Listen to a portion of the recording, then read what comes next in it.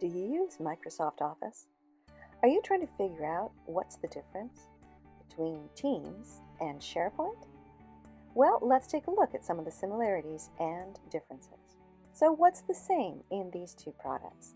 Well, both of them are online collaborative communication and sharing platforms, and both of them are part of Microsoft Office 365. And they use the same groups and files within Office 365. So that icon on the top left, that's the SharePoint icon that you can see inside Teams when you're looking at your SharePoint folders. And that Teams icon at the top is the Teams icon that you can see in SharePoint when you're using the same groups.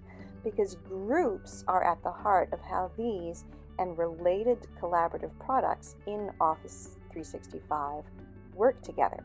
So for example, Notebook, Outlook, calendars, and files are all linked together on the online server. And as you can see, they look kind of similar. There's Teams at the top, there's SharePoint at the bottom, and we are looking at the same folders which are stored online that both programs have access to. So what's the difference? Well, Teams is a computer or mobile app only. It's not available in the web, unlike most of the other Office 365 applications. And the focus for Teams is on communication, features like chat, video conferencing, and the calendar. So SharePoint is web-based only. It's only available in the web browser, and there is no standalone application. And its focus is on sharing and managing files, libraries, lists, and pages. So maybe it's helpful to see what that looks like in the program. So Teams allows you to make calls and has a voicemail ability. Another really useful feature of Teams is the chat ability, which you can use for chatting with individuals or within groups.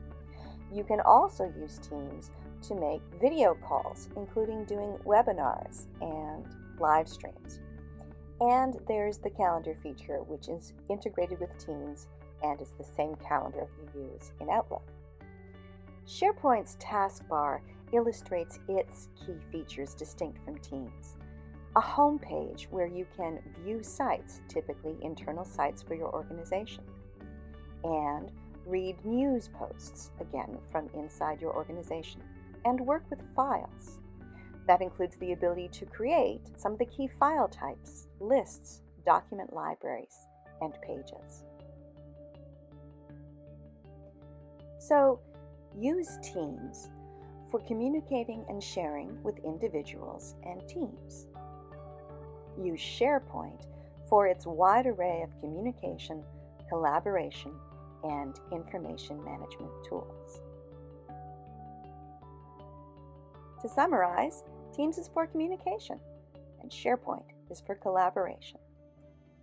Use Teams to team up, and use SharePoint to share.